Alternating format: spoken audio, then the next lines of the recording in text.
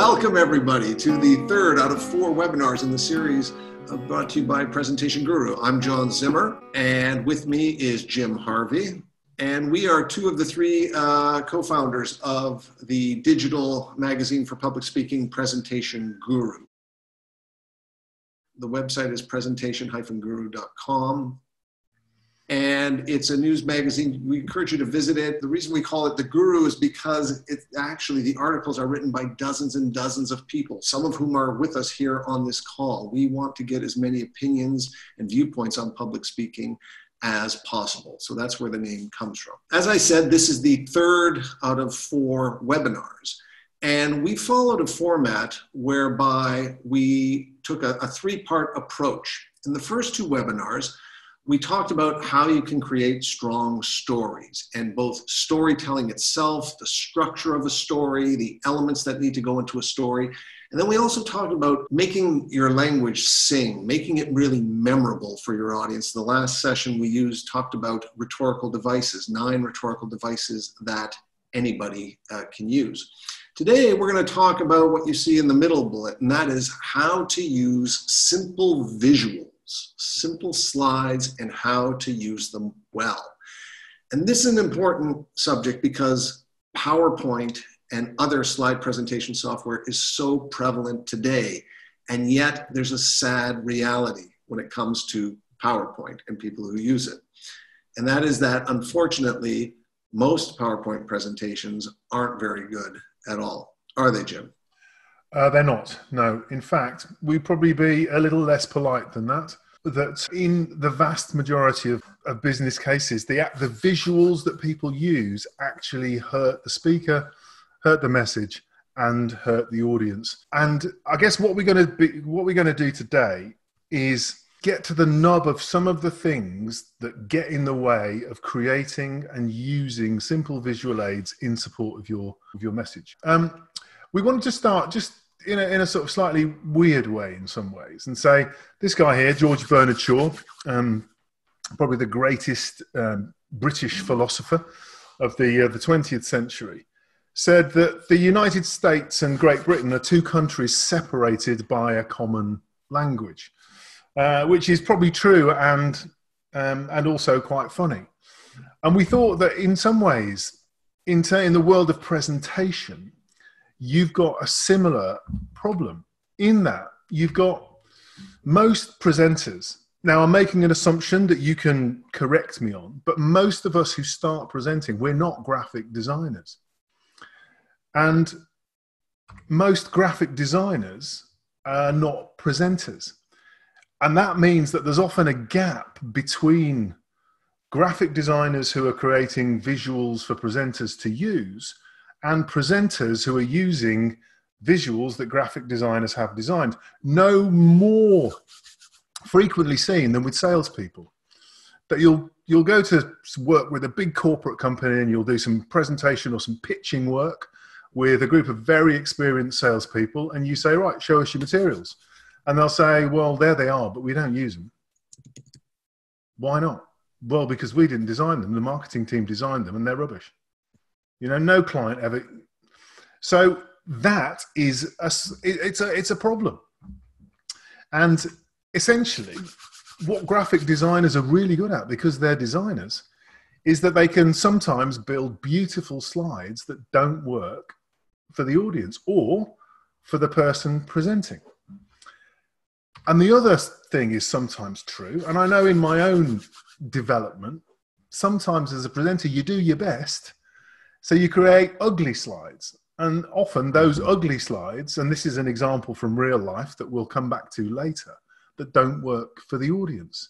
So you can get a very skilled speaker working with beautiful or ugly slides that just don't work to help you get your message across. Mm. And these are some examples of visuals, and you don't need to read them. And Adrian, there's a guy called Adrian Wilton in the audience. I've anonymized all of these visuals, but Adrian, you might recognize this from 10 years ago. The animations come from the same organization as well. But imagine trying to talk through some of these to an audience, okay? My favorite slide. And this is a really interesting slide. These are all real slides from the real world. And we'll come back to all of them later, because at the end of this, we're just going to give you some of these using your experience and knowledge and some of the things maybe that we've talked about, and say, right, how would we fix these? How would we create them so they're better for the audience, but also use them in a way that's better for the audience too? Because you can have a really good visual that you don't use very well. Okay, so that's what we're going to do. So let's come back here, go right back to fundamentals and ask ourselves, why do visuals matter? And I was at a conference about 7 or 8 years ago, where this lady, Dr. Carmen Simon, who I think is Colombian, she's a neuroscientist, and she spoke for 30 minutes, and she was very good. And there were 2 things that I remembered. She was talking about the neuroscience of visual communication. And the first thing she said, which I think is hugely important for all of us, is this. The moment that somebody begins to multitask, i.e. do a second thing whilst they're doing a first thing, and this is a really interesting thing. She proved it with photographs of brain energy, that 40%, 40% of that person's functioning IQ, so ability to process the information that they're receiving through all of their senses, is lost. So imagine you have an audience's full attention. You're going to take them through a complicated but important set of data. You have their attention while you're speaking, and you show them a slide like some of the slides that we've just seen, and you force them to process that second set of information through their eyes with their brain. That simple act that we do, all of us have done it, and all of us will do it again, makes it harder for the audience to do the things that we want them to do. Listen. And Jim, if we consider where you and I are starting with IQ, 40% loss is massive for us, for you and me. So, and by the way, Mike made a comment. Actually, Dr. Simon is from Romania, he says. Oh, is she? Okay. You got the IA at the end of the word correct, so it was close. Colombia, Romania, was good. Okay. Maybe I've had too much to drink at lunchtime. It's always a possibility. That's another thing that takes away your IQ. There's a health warning that you weren't expecting. So that was the first thing. Poor visuals force an audience to multitask, which makes them probably 40% less interested. One slide in a 20-minute presentation, they won't care. 30 slides in an hour's presentation, you lose your audience completely. Second thing that Dr. Simon said, is this. Pretty slides without brain science are just forgettable. Beautiful and useless. Ugly and useless. So what we're going to take you through is, I guess, John and I's opinion. It's only an opinion about what we think the best brain science related issues are when we want to create and we want to use visual aids in support of the messages that we're creating. We've set out what we thought about all the things we could possibly talk about when it comes to designing good slides. And we decided to distill them down into 6 rules. And these are things that anybody can do and that everybody should do when it comes to working with any slide presentation software. The first 3 of the rules are going to relate to creating the visuals. What are some tips when it comes to creating the visuals? And then the final 3 are going to be, how do you actually use them when you're up on stage and you've got the audience in front of you? Now, before we get into the rules though, we have to talk about something that everybody knows instinctively that they shouldn't do, but they do it. It's like if you've ever gone on holiday and to some place where there are cliffs and you see the signs, and I'm guilty of this, stay back from the cliff. You see people constantly inching forward, getting down on the ground, crawling just to take a look over. When it comes to PowerPoint, there is something that everybody I shouldn't say everybody, not everybody, but a majority of people in my experience do far too often. And they make this mistake. Jim and I have created this very sophisticated algorithm. You can see it here to help you remember a key point. PowerPoint is not the same as a document. It's not the same. They serve two different purposes. One is meant to be seen on a screen as a supporting tool for a speaker. The other is a takeaway document that is typically longer and more complex. But to think that you can combine the two in some way, no, they don't serve the same purpose. There's a really sticky quote from Nancy Duarte that says, a good presentation should make a poor handout, and a good handout should make a poor presentation. It's probably the most commonly asked question from all of the people that we talk to when we get onto the subject of visuals. How do you reconcile that I want to leave something with them and also show something to them? Lisa Marie said that it's a big pet peeve of hers and of many people. It's true. I tell people, I say, look, if it's good on screen, it'll be of some use afterwards, but people will need more information. If it's good as a takeaway document, it'll be terrible up on the screen. So that's the first thing.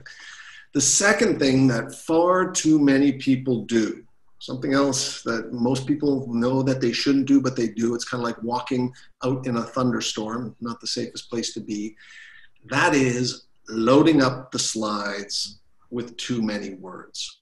And what happens is what I am sure is happening right now. Some people are looking at me and the screen speaking. Some people are reading. The attention is split. And then of those who are reading, some are at the top, some are fast readers, they're already done, some are in the middle. So we're all over the place.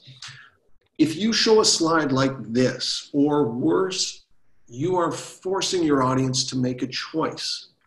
Either they listen to you and forget the slide, or what's worse, they read the slide and they forget about you, or they don't focus on you. So these are two things that overarching bad habits that really people need to work on. It's a really good point. If we talk about impact, the impact that we as a human being have left in the room after we've gone, if your visuals are poor, your impact is reduced. It's as simple as that. And that really is the thought to take us into the next part. Back to these 6 rules: 3 for creating and 3 for using visuals, whatever your religion in terms of PowerPoint or Keynote or Google Slides or Prezi. The principles are exactly the same. Mike made a good comment. I just want to pick up on it. He said, he lamented, I think, how nobody uses the notes section in PowerPoint or Keynote for a handout. And for those who don't know, a speaker, you can add notes that accompany every slide. I don't like to be tied to a computer and reading notes. However, and this is what I think Mike is alluding to, you can have very simple slides. You can have a whole bunch of detailed information in the notes. And then if you give your slides out as a handout, you can give them with the notes. So the speaker gets your slide, but they also get more detail in the notes. They can be printed separately, as Mike says. Absolutely. So let's move on with the 6 rules. So let's start with the ones when it comes to creating for presenters. And here are the 3 rules when it comes to creating slides. 1 idea at a time, 3-second rule, illustrate, and emphasize. So let's take a look at them in turn. 1 idea per slide. As a presentation trainer, coach, somebody who works with a lot of companies and organizations, a question that I get all the time is the following. John, I've got 45 minutes to speak, or an hour to speak, or 15 minutes to speak, or fill in whatever time you want to speak. How many slides should I use? And my answer is always the same. I don't know, 6, 29, 13, 50. I don't know. The number of slides is not important, within reason, of course. If you have half an hour, you can't show 500 slides. But people mistakenly think that there is some magic ratio of number of slides per time allotted. In my view, too many people make the mistake of trying to cram too much information on a single slide, thinking, hey, it means I have fewer slides in the presentation. But the reality is, it's harder for the audience to see. As Jim says, it lowers the functional IQ, and it just makes the slides crowded and wordy. So if you have 3 ideas, like we see in the example here, show them on 3 slides. Give each idea its own space. It's not going to take you extra time. And the only extra time it takes is the time to click to advance the slide. That's it. What is that, a microsecond? That's it. In fact, I think it'll take you less time to show 3 separate slides, because then it'll be easier for your audience to grasp the key idea within every slide. So 1 idea per slide. Let the slide, if you have 3 ideas, take 3 slides instead of 1. One of the things we'll come back to later in next week when we're talking about performance, that if you have a larger number of slides, you can separate the ideas and you can move from a supporting idea to an emphatic idea, a key message, using the space between slides. So you can breathe as a speaker, which affects how you feel, and it affects your voice, but you can also use the sort of drama, for want of a better word, of a gap between one point and the next point, as we'll see beautifully demonstrated with some videos of great practitioners later on in the podcast. So 1 idea per slide, 1 idea at a time. John, it's a classic. It's really important. And Lisa Marie's already anticipating the blank button, calling it magical. Hold that thought, Lisa Marie. We've done something that I think you'll be very happy with. But before we talk about that, let's talk about the 3-second rule. Imagine you are driving on the interstate in this case, or on the autoroute, or on the Autobahn, or wherever you're driving. And from time to time, there are going to be panels appearing in the distance and moving closer and coming into focus. You don't have a lot of time to look at the panel, process the information, and then get your attention back on the road. In fact, you should be able to get everything in about 3 seconds. So if you're driving down the highway in the US, I think we're in New Jersey with this site, Trenton, New Jersey, you can look at this and very quickly you can see coming up in a mile, there's a turnoff to the left, turnoff 22 that's going to take you to Trenton, but otherwise you can keep going ahead on the 495. And then you pass the sign and you go. And your slides, if you design your slides with these autoroute signs in mind, it's going to help you create slides that are more visual and quicker to process. I was thinking there, John, with your illustration, imagine how difficult that is when you've got 3 children in the back seat who are asking you questions and chatting at you at the same time. So your ability to process that sign goes up when somebody else is talking as well. So in a presentation sense, if you're going to, this rhythm of, if you want to show them something and give them 3 seconds to process it before you carry on talking. But you can convey a lot of information that you can go back to in those 3 seconds, as this road sign illustrates beautifully. Yep. And if you do these 2, if you apply these first 2 rules, it's going to really help you when it comes to illustrating and emphasizing the points you want to make. So Jim, why don't you talk to us about that? We're showing you a picture of Steve Jobs here. This might be controversial, it might not, but Steve Jobs was Steve Jobs. Was he the greatest speaker in the world? No, he wasn't, but he was Steve Jobs. And he was working with fantastically created stories, with beautiful visuals. And all he had to do was stand up and not fall off the stage, and be Steve Jobs, which is pretty important. If there is an organization that communicates essentially following the rules that have been laid down over thousands of years, Apple is a great organization to follow. They use their visuals to do 2 things: to illustrate a point that the speaker is making and add emphasis to the point, nothing else. They don't use the visuals to convey extra information, to introduce new topics. They don't put things on the visuals that they then don't go on and talk about. Illustrate and emphasize. And John reminded me of this yesterday, which is the example here from the MacBook Air launch decades ago now, which is probably only 12 years or something like that. There was a key point that they wanted to illustrate and emphasize. And we're just going to show you the visuals that they used. The key point was this, that their targeted competitor for their market, high-end professionals with enough money to pay, was a Sony product. The Sony was the thinnest product on the market. And one of the things that they wanted to emphasize with the MacBook was that it was thinner, lighter, more powerful, more able than any other computer, laptop on the market at the time. So they started off by saying, this is the profile of the Sony Vaio, I think it was, I might be wrong. Okay, and they gave you the dimensions. Then they showed you the relative dimensions of the MacBook Air. They showed it to you. And then they emphasized the difference verbally. It's the beautiful use of some of the rhetorical techniques we talked about last week. They said, so the MacBook Air, the thickest part of the MacBook Air, is thinner than the thinnest part of the Sony Vaio. The visual raised the idea, the verbal emphasized the idea, and because there was one idea per slide, waited for and presented like that, the key message landed with a resounding thud. It was beautifully done. The greatest communicators use their visuals for illustration and emphasis, and almost nothing else. If we want to create better visuals, as we do, we've just given 3 things that we think are really important, just really simple things to do practically. And John and I, we're not selling ourselves here as designers.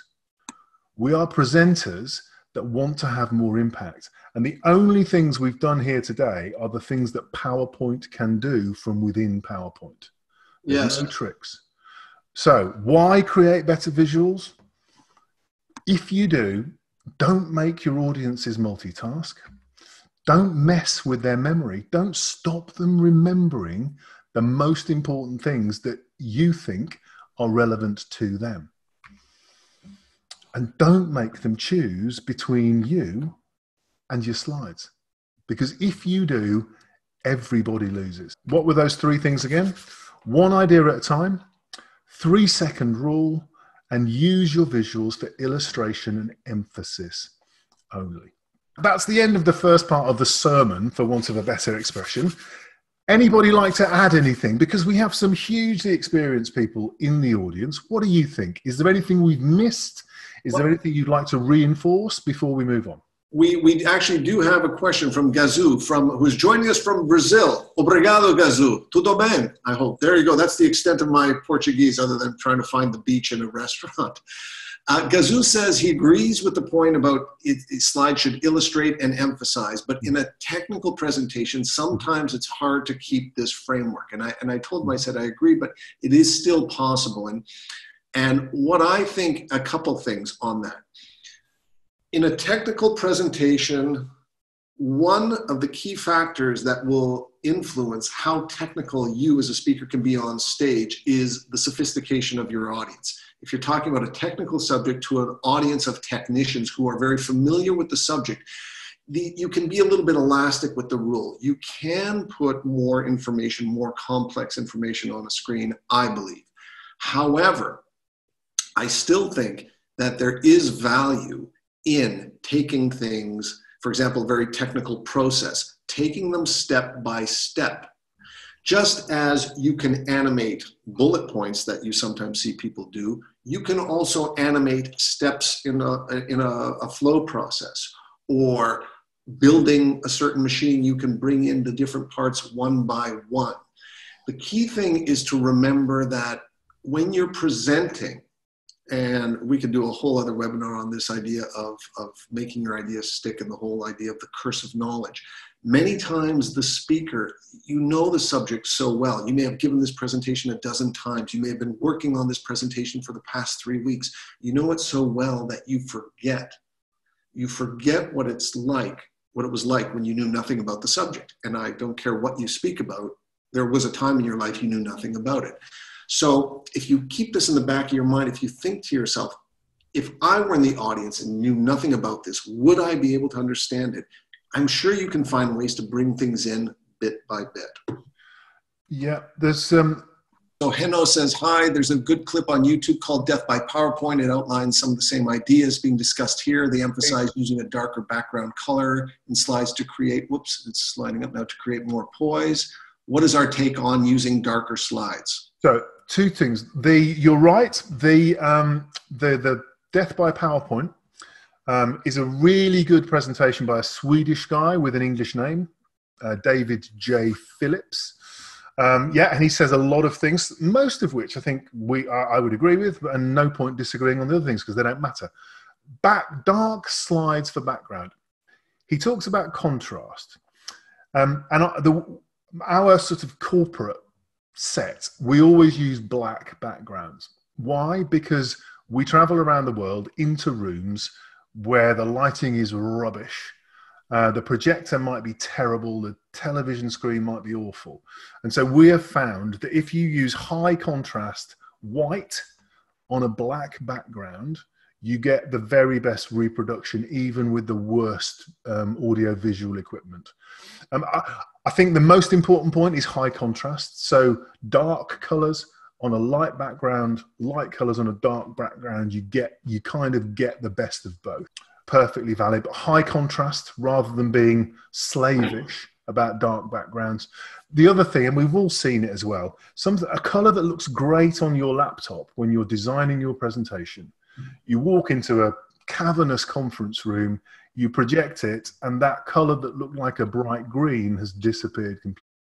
So I think always design with the end reproduction in mind rather than what's there. We have a few more comments and questions, so I'm going to take them and maybe a little bit out of order, but we will do them all. So Bob Mull, he said that when you present 3 ideas, you don't necessarily have to use 3 slides if you build one slide point by point, and I would agree.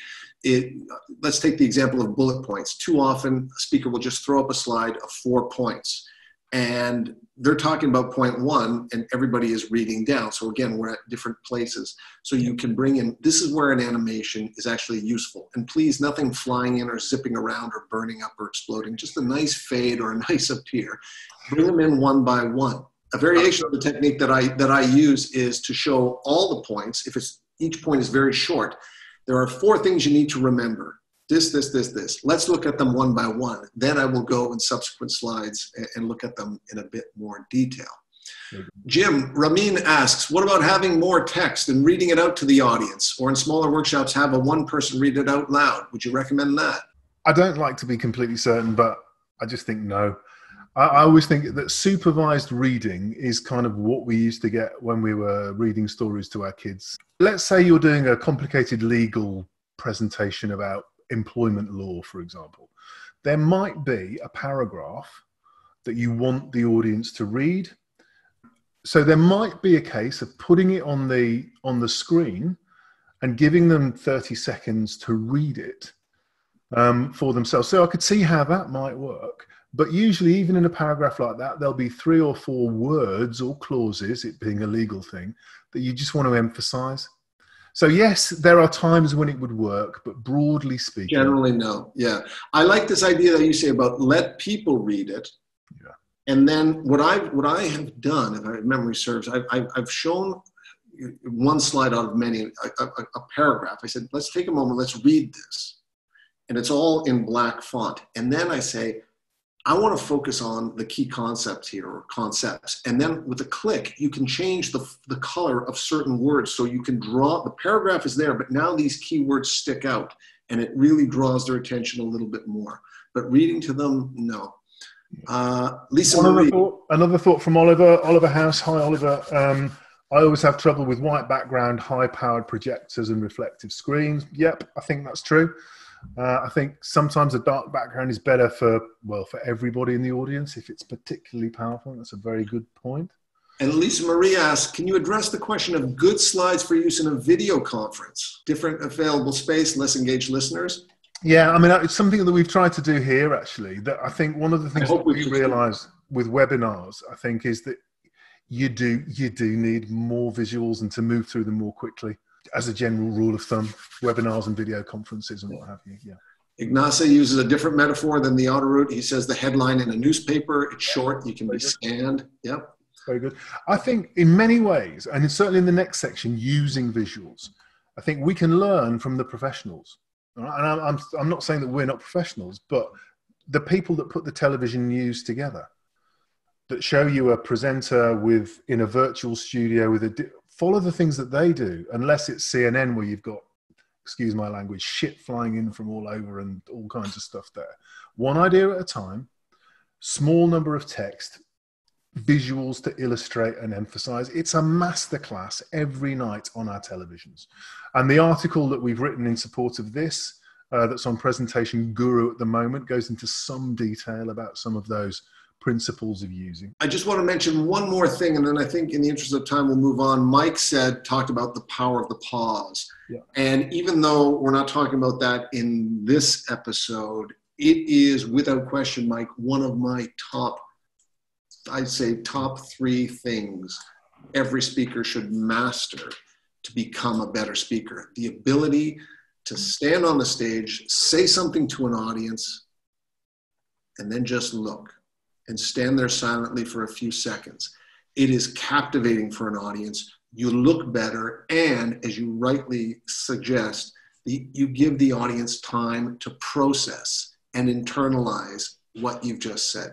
100%. Okay. And I agree. And Bill, you don't need your logo and presentation title, date, time on every slide. Yes. And it always cracks me up, Bill, when I work with a company where you have an example of a company employee giving a presentation at the company to other co-workers at the company. They're all employees, and they remind each other on every slide that they work for company ABC. I agree. But we need to move on. So 3 rules to use slides better. So the first one, synchronize the words and pictures. The second one, use the blackout slide or the blank slide or the white slide. And thirdly, you give all of your energy and attention to the audience. We used an icon of somebody resuscitating a victim there, because death by PowerPoint. Exactly, yeah, death by PowerPoint. Resuscitation, that's quite good actually. Death by PowerPoint equals resuscitation by presenter. So let's go on. Let's crack on. So synchronize words and pictures. We're just going to show you a video. We think this is a world-class demonstration of how to use good visuals. There's sound in the video. It's only a short clip. We won't watch all of it, but there's just some points beautifully made. And I always think, in my own life with my children, when I'm challenged by a dilemma, they've done something or something needs to happen or a rule has been broken, I challenge myself. I ask myself, what would Nelson Mandela do? It's a pretty high bar that I usually undershoot enormously, but I think about it's important to have role models. And when I'm creating visuals and I'm presenting, I ask myself, what would Steve Jobs do?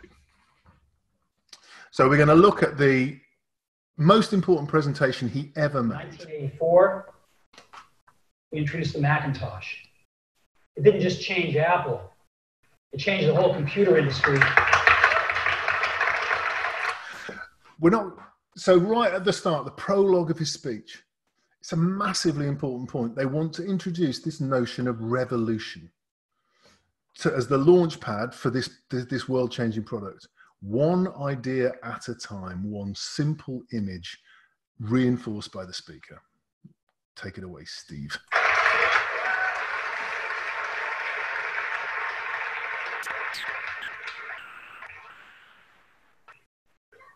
In 2001, we introduced the first iPod.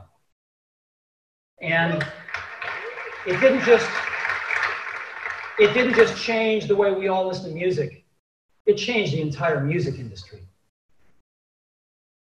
Well, Today, we're introducing 3 revolutionary products of this class.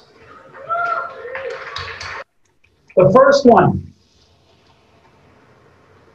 is a widescreen iPod with touch controls.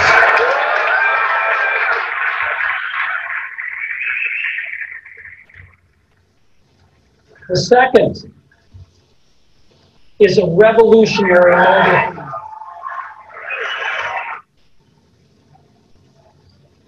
And the third is a breakthrough internet communications device. I love that bit because I think it's easy to deify Steve Jobs and Apple. But, you know, there's no question in my mind and in John's mind, they got those products in the wrong order because by the time they got to a browser, the audience kind of went, meh. It was anticlimax, and that's the really was. And if, for those who were on the webinar last week when we talked about use of the tricolon, this idea of the power of 3, and if you end with the longer phrase and ideally the most powerful one, it's much better. So I think he should have started. It's a new server, it's a widescreen iPod, and it's a new phone, because that was the one that got the biggest applause. Exactly. What we'll also see, there's a couple of other things. Notice how they're using the visuals for the punch, and then, you know, for the jab, and then the verbal for the right hook. The knockout comes from there. And there's another bit where Steve Jobs doesn't quite get his timing right, but we'll look at it. But the point is still made beautifully about visuals for illustration and emphasis. So, 3 things. A widescreen iPod with touch controls, a revolutionary mobile phone, and a breakthrough internet communications device.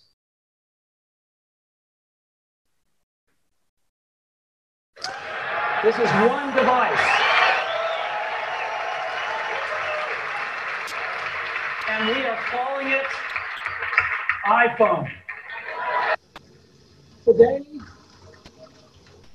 Today, Apple is going to reinvent the phone.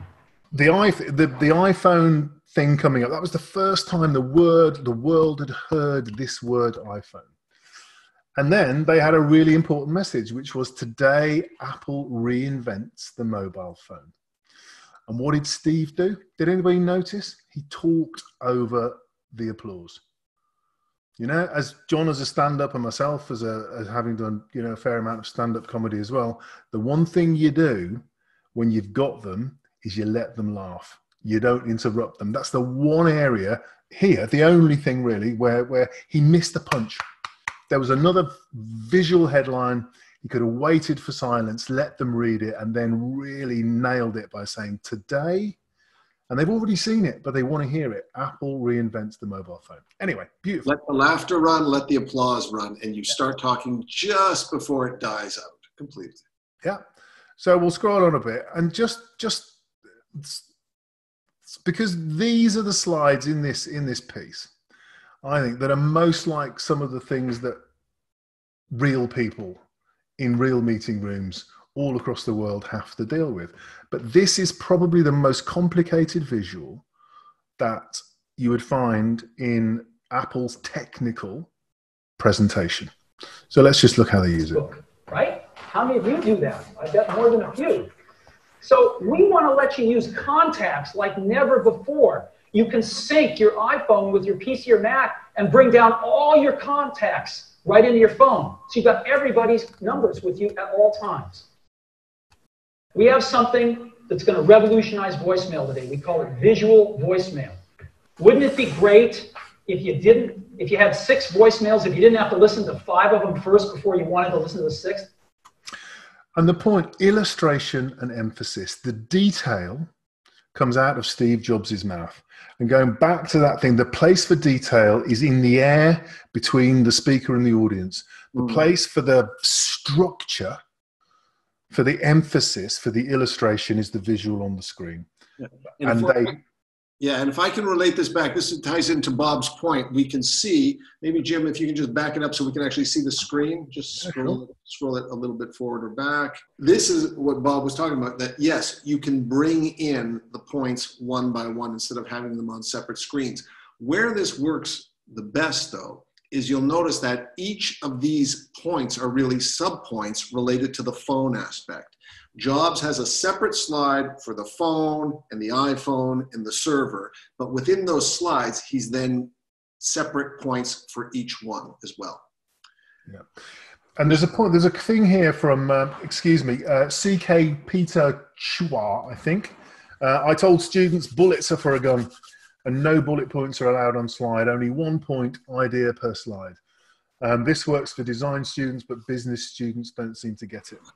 I think one of the messages I think that business students need to get is that bullet points work in a written document that you're reading, but they don't work as a visual aid because it's not how we process information. We go left to right, not top to bottom. I mean, unless the points are very short. And again, the key, exactly, like these kind of things. The key is in the phrase, bullet points, not bullet paragraphs.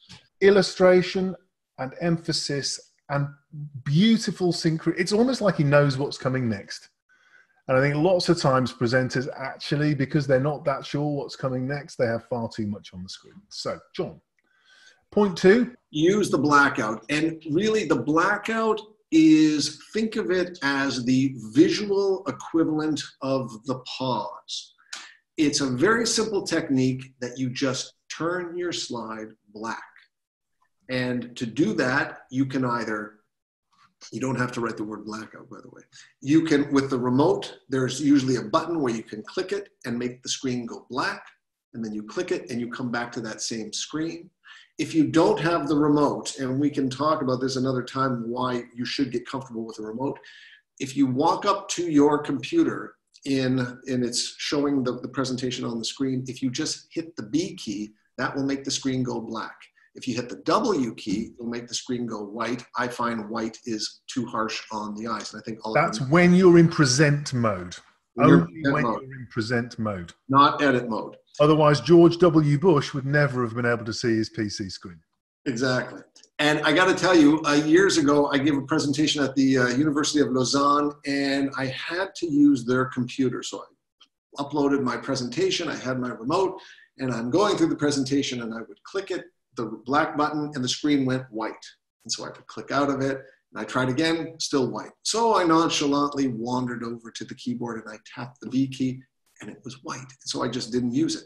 At the end, I'm packing up, and it hit me. And I thought, John, you're an idiot. Because, of course, the Université de Lausanne, French University, French operating system, B stood for blanc, white. I hit the N key, and sure enough, it went black, because in French, N is for noir, black. So if you're in Germany, it's schwarz for black, and weiß, so it's still W. But whatever language your keyboard is set up in, that's the key that will work. Okay? Test it. And if you're worried about it, as Bill says, put a black slide in between. That's the other thing I was going to say. The nice thing about inserting a black slide is that you click into black and you click out into the next slide. Now it means that you have to know your slides, but that's a very effective thing. And I do that a lot as well.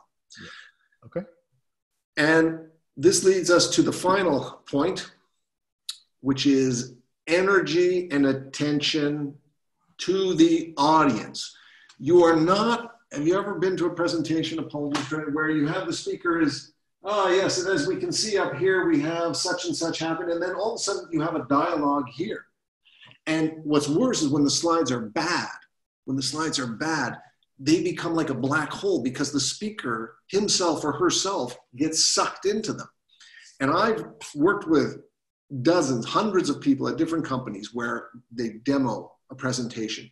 And every time there is just a god-awful slide full of text, I walk up, I hit the B key, the screen goes black, and I say, the computer just broke, give us the information without the slide. And I kid you not, every single time they do it better. I asked their colleagues in the training, everybody says, it was so much better. You talked to us, you explained it more simply. So this is all about talking to the audience. Look at the audience.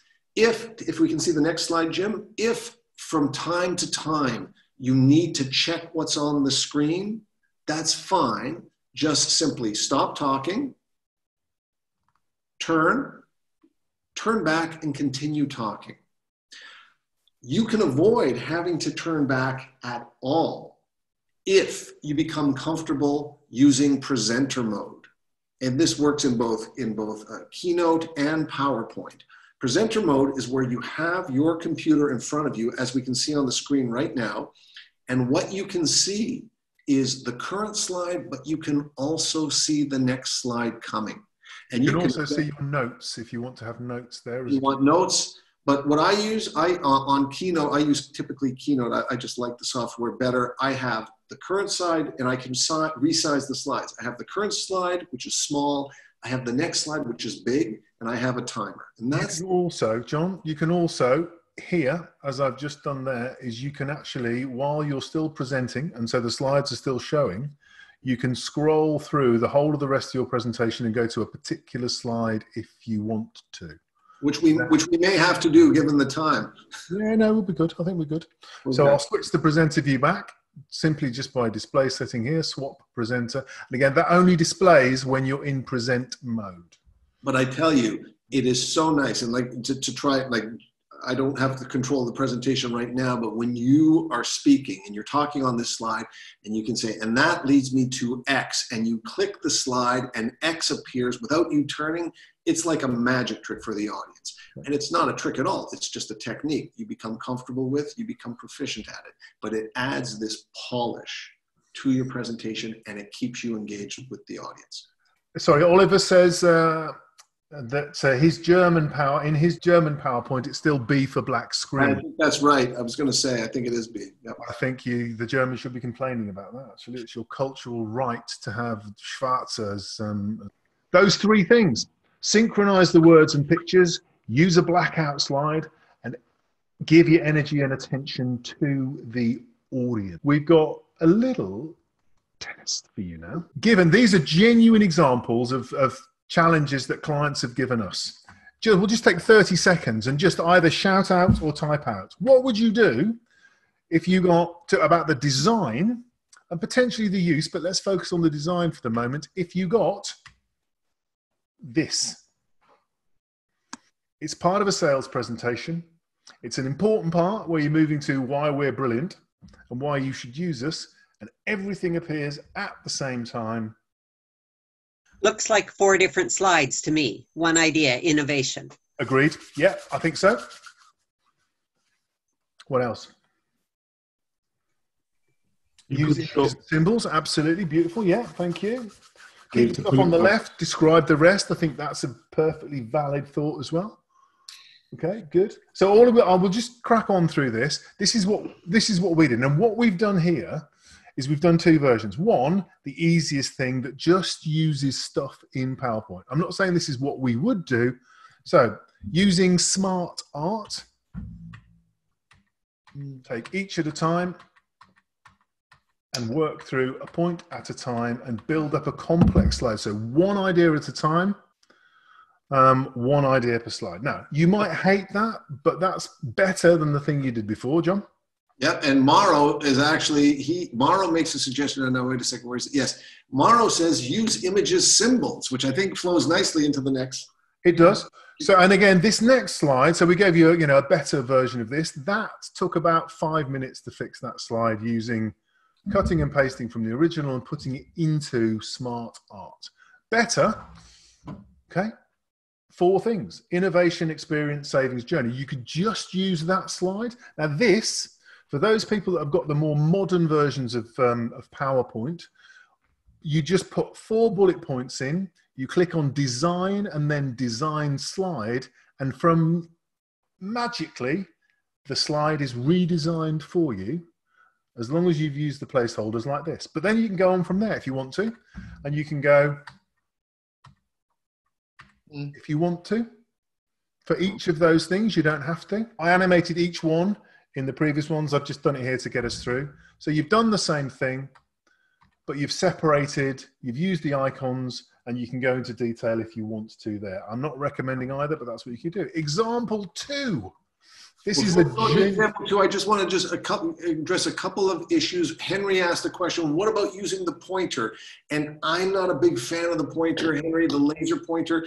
It's absolutely terrible when you use it on words, because that means you've got too many words. But too many times people wave it all about. I would rather design clean slides, and only in the rarest of occasions use the pointer. If you're using a pointer, it means that the slide isn't clear enough that the audience can find it on its own. There is one place where a laser pointer is absolutely brilliant, and that is for amusing your dog or your cat on a rainy afternoon when they can't go outside.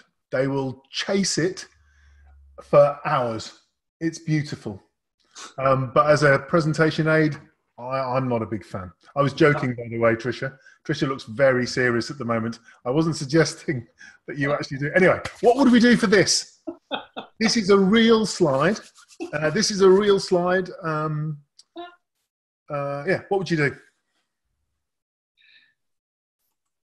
Symbols for the main highlighted words. I think so, absolutely. Just make it a little bit. There's something about some of the language as well. It's not a medal award. What does that actually mean? But anyway, so yeah, you could use symbols. You could build things one at a time, and this is what we did. Simple. And again, we just used PowerPoint as it is. We're not designers. We just used the capability. So we did this. We used an image of the iconic foyer of the building that this was for, Antonio Puig, of fragrance and perfume manufacturers in Barcelona. We changed the title a little bit, and we used smart art again to just give the 4 categories. Mm-hmm. There is no designing in that at all. We used the photograph and we used smart art. Okay. Can I just pick out a couple of quick comments, because a whole bunch have flooded in. So Mike, he talked about graying out items already covered. This is a great technique. If you have an item come in and then you move on to the next one, you gray the first to give the second one prominence, and so on down the road. Lisa Marie says that for her, negative text, white text is a lot less legible. And she says, no. And I would partially agree with you. I like white on black, but when there are very few words and you can make the font bigger, then I think it's very dramatic. But absolutely, if you've got more, then it becomes a bit harder. Bill said, Aurora, I encourage my students to call slides just that, slides or visual aid, because if they call them the presentation, they give them way more importance than they have. And then our last slide, Jim. Oh, wait, one more. Lisa Marie asked a really good question. And this is something I always tell people as well.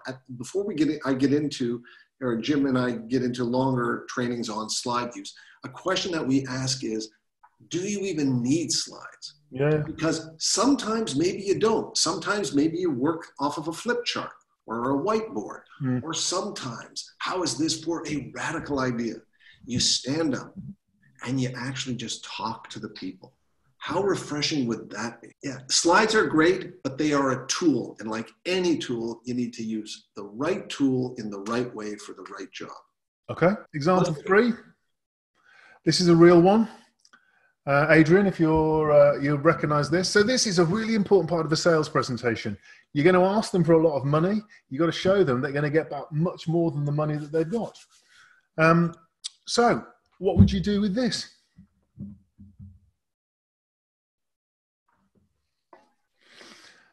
And there are examples coming in. They'll continue. This is what we would do with this. I think for me, if it was this pitch, you'd say, look, the electric motor. You've got 746 in your factory. It's a massive opportunity for savings. And 64% of your energy consumption, the millions of pounds you pay a year, is consumed by electric motors. We can help you with all of those things. How much does a motor cost to run? Let's have a look. 64,000 per motor over a 10-year life, and 98% of it is electricity. So what can we do? If we manage a 10% speed reduction for you, that will give you a 27% saving. That is £24,000 over a 10-year life cycle. And if you reduce the speed by 20%, That's £30,000 per motor multiplied by 768 over 10 years. Okay? So, and all of those things, whether you like the design or not, we're not putting ourselves up as designers. We're simply saying, what do we do? One idea per slide, one idea at a time, visuals for illustration and emphasis, excuse me, and then synchronizing those things, okay? What have we got? The final example, this is my all-time favorite slide. This is a real slide, very quickly, if we can see it. This is a slide that appeared that shows the strategy for the US Army and government in Iraq. If we can pull that up, Jim. Certainly can. And there it is. And this was the subject of an article in the New York Times. General Stanley McChrystal, he was just apoplectic, I think, at how incredibly unhelpful a slide like this is. Now, a slide like this, just you can look at it, it's amazing. It is actually breathtaking to behold. This slide can be both a brilliant slide and a terrible slide. It's a terrible slide if you are expecting anybody to follow any of these arrows to come to some understanding of the process flow of whatever it is. However, if you have a slide that you want to show to people to say, the way we are doing things is too complex. Just look at this, boom, this is what we have to deal with. Then it's a fantastic slide because you are showing it for the purpose of emphasizing the complexity. And here's the demo. Here's how you could use it for that. Okay, here's how you could use it for that. For me, this is almost like a blank screen. This is our strategy. We're going to show you this thing, and the message it gives you is the message we want it to give you. Are you ready for this? This is our strategy. It is horribly complicated. That is the only message. Now, there is hope if, however, we manage to control that, if we understand that, and if we truly, anyway, I'm not going to go on and do it because I don't know what I'm talking about. Even the worst visual can be used to make a message in a really powerful and memorable way. And what Jim did just there, it's a good piece of advice for anybody who has to show a graph or a chart. It's okay to show these things, but typically you're showing it because you're emphasizing either a trend in a graph or perhaps one key element of a graph or a chart. If that's the case, highlight or circle or put in a different font the figure or the aspect that you really want to make the point about to the audience. Audiences, even on a complex chart, it's not an Easter egg hunt. They shouldn't have to hunt for the key information. You've got to make it as easy for them to find. So even on a relatively complex slide, keep in mind this 3-second rule. If you can show a slide, but have the key aspect of the graph or chart in red or green or some color that sticks out, do that. It'll draw people's attention to it. So, Mike, you say that's Mike Hanlon. Hello, Mike. That's where the new Zoom in PowerPoint comes in. Funny you should say that, Mike, because what I want to show you is when it comes to visuals, beautiful isn't always good. Good isn't always beautiful. And there's a difference between useful and not very useful. If you're a designer or if you're a presenter, you have to understand how an audience processes the information with speech in order to make visuals that work in a good way. Now, for those who were there last week, this is an example of what rhetorical device. Beautiful isn't always good and good isn't always beautiful. Give the answer, John. Not antithesis, antimetabole, which is a version of chiasmus, a crossing. And for those that want to see last week's podcast about 9 rhetorical techniques that we think every speaker should understand and use, it's on the Presentation Guru website and YouTube page, and we posted it. So, John, beautiful isn't always good, and good isn't always beautiful. And we end with a demonstration of Zoom and what is, for me, it is one of my all-time favorite quotes. Leonardo da Vinci, Simplicity is the ultimate sophistication. Okay. And just to go back there, for those of you that haven't seen Zoom, Zoom in Office 365 as part of PowerPoint gives you the ability to hide slides inside a picture like this, and you can either click on it, so I can have slides hidden there, I could have slides hidden there, and if people ask me about something, if I just click on the symbol, it will take you to the next slide. I could do it. Sorry, the obvious place to click. I'm not. What did you see? You didn't see Lisa Marie's comment. She said, "I was afraid you'd zoom in even more." I was going to say we did have a conversation about whether we should do another zoom in, but you can. I shut Jim down. Yeah, multiple times because it was juvenile and childish, and some people would have found it offensive. So anyway, so that's the conclusion of the sermon from the two of us.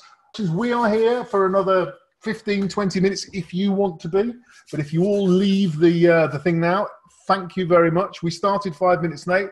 If you're here next week, could you be here on time? That would be really helpful to all. So much. It was wonderful.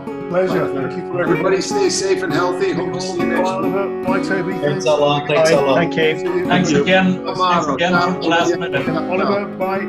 Bye, Mike. Next week. Glad I got you here at the last, Mike. We got you here in the end, Mike. Yeah. Bye, Aurora. Bye, Mike. Bye, guys. Bye, guys. So, bye. Cheers, Mara. Ciao, Mauro. Right. Anch'io. Ciao. So, I think we can stop recording there, John. Yes! High five.